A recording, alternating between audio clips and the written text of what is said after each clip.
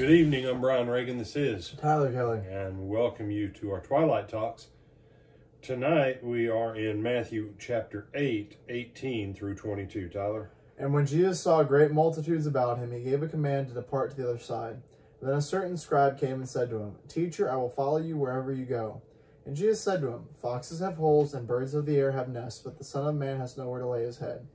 Then another of his disciples said to him, Lord, let me first go and bury my father. But Jesus said to him, Follow me and let the dead bury their own dead. All right.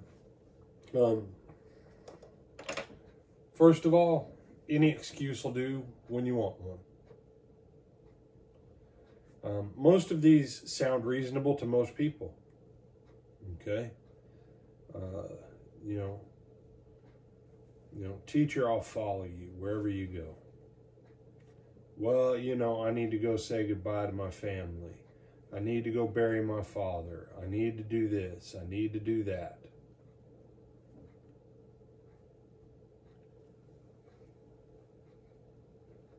Either be a disciple or don't.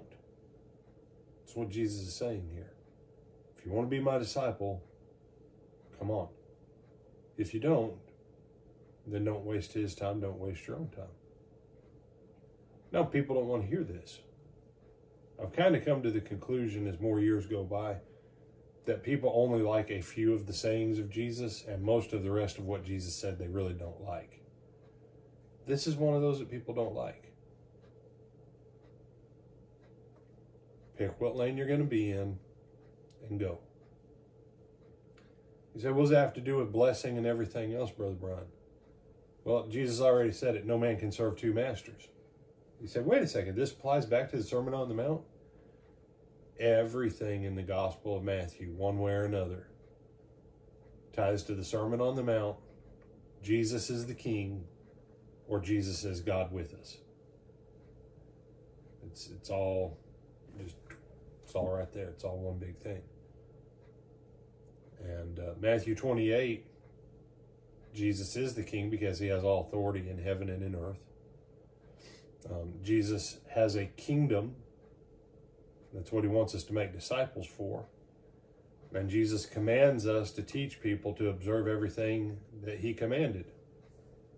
So, yeah, it's all tied together right there in the last 3 verses of Matthew 28. So, with that, I'm Brian Reagan. This is Tyler Kelly. Do you have anything you want to add, Tyler? No, sir. All right, we'll see y'all in the morning.